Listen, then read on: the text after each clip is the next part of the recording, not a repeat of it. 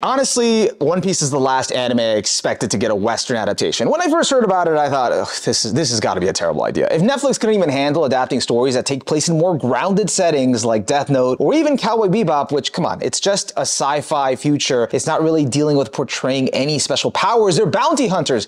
How could they possibly do One Piece justice? It seemed way too overambitious, like they were practically setting themselves up for failure. Yeah, I know, I sound really jaded about this whole thing, but can you blame me? Honestly, the bar had been set really low. Even though there were good signs, admittedly, that this might actually be good with the original mangaka Oda being so heavily involved, I still had little to no faith because time and time again, you see the original authors get involved in the adaptation and think, hey, this is a good sign, it's in good hands, but somehow it still gets butchered. It has a huge budget behind it? That still isn't an indicator that it's going to be good because there's been tons of projects with money put into them that have turned into huge, massive flops. I had a feeling that this was going to bomb and that I wasn't even going to get past the first episode like with Bebop. And then, after watching not one, but all 8 episodes, I'm proud to say I was wrong. Now, I won't lie to you and tell you that this is a perfect adaptation by any means, but I also don't have enough issues with it to call it deeply flawed either. Usually the biggest and most primary concern when it comes to adapting fantasy stories like this is usually being able to capture the world visually. But that concern was quickly washed away as early as the first episode because for the most part, I think the high quality production nailed it, especially with the cinematography. It gave it the right balance of looking dynamic and vibrant in a realistic way without feeling like it was trying to make it look overly serious or gritty. It still felt like One Piece. Most of the costumes were pretty well done too. There were a couple of costumes that didn't translate as well to real life, but they were relatively easy to overlook. Aside from that, my only other visual concern going in were the fight scenes and how they would be able to capture the different abilities of both the crew and their antagonists that are just so unique without making them too jarring by using cheap effects or CGI. But once I got to the Captain Kuro fight, those concerns were put to rest since they were able to capture his menacing speed and his blades in a way that didn't make it look jarring or out of place. So this kind of gave me an idea of how they'd be able to capture later fights if the adaptation ever got that far. Now, the biggest thing I noticed, and the most important thing I noticed while watching One Piece live action that I think is what made it work, is that I never felt like I was being taken out of it. I actively felt myself getting invested in seeing what was going to happen next with the characters, even though I technically already know what happens.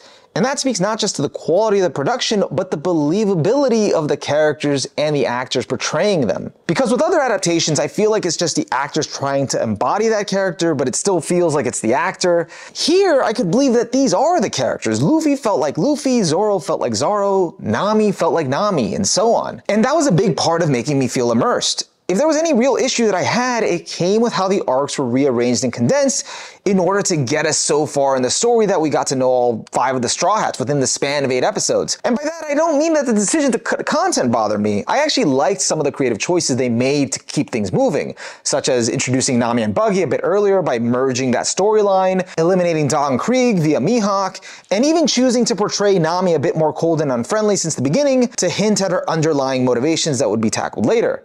But some of these decisions came at a cost. For example, most of the child backstories did not work for me emotionally. They just felt so shoehorned, and some of the acting in those, okay, those did take me out because they didn't match the same level of quality in the current timeline. They also happened so consistently because it was condensed that you just saw them coming each time.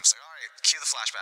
Unfortunately, it also felt like they were trying to get to all these big moments, but they were missing the weight behind some of them. Surprisingly though, even though Nami's arc was probably the weakest for me, her iconic "help me" line landed for me because of her previously cold attitude from the beginning, which helped to emphasize her vulnerability in that moment much, much more. I had just gotten so used to seeing her cold and unfriendly that seeing her vulnerable in that line really spoke volumes as how much it meant for her to ask Luffy for help. But tonally, some things didn't make sense, like the way Zoro's fight against Mihawk was framed. It just felt too serious and overdramatic. And Luffy, overall, felt weirdly underpowered throughout. Obviously, nothing is going to be perfect, and the adaptation was covering a lot of ground. But I think what I learned from this is that the biggest factor with One Piece is capturing the charm of the world and that sense of adventure.